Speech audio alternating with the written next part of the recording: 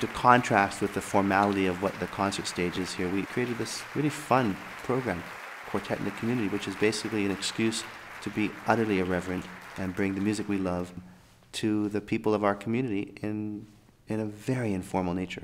We're going to Safeway in Canmore.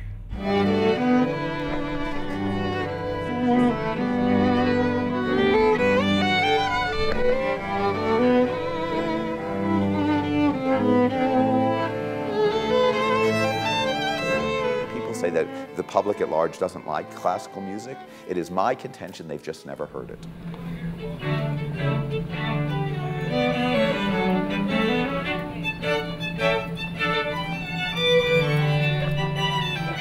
They only think they don't like it. They have never actually heard it.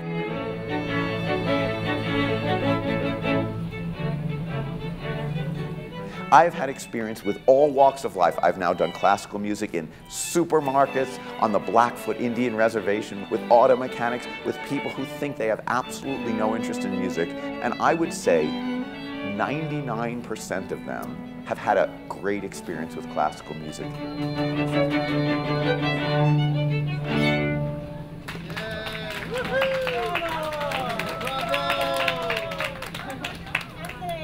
Only in Banff and Canmore could you ever get a fabulous quartet playing by the beat section. I was just amazed to hear this music, first of all, when I walked in.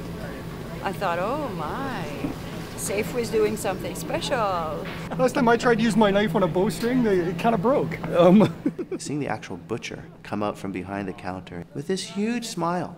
His day had no resemblance to other days at work because Bartok came to him.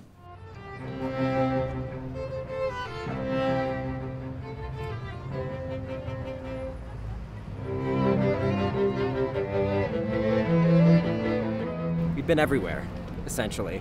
We've played in the supermarket, we've played in banks, we've played at the top of the mountain over there, we've played here on the sidewalk, and that's what it's all about. It's all about the community. Art is about human expression and changing people's lives. That's why we do this.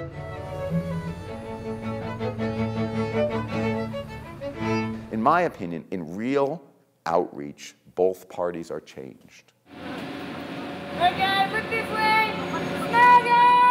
You can't just play the music you play and then hope they'll come to you. You should have created a 20-second piece designed to grab people in a park who have no interest in you to come. You have to change as much as they have to change.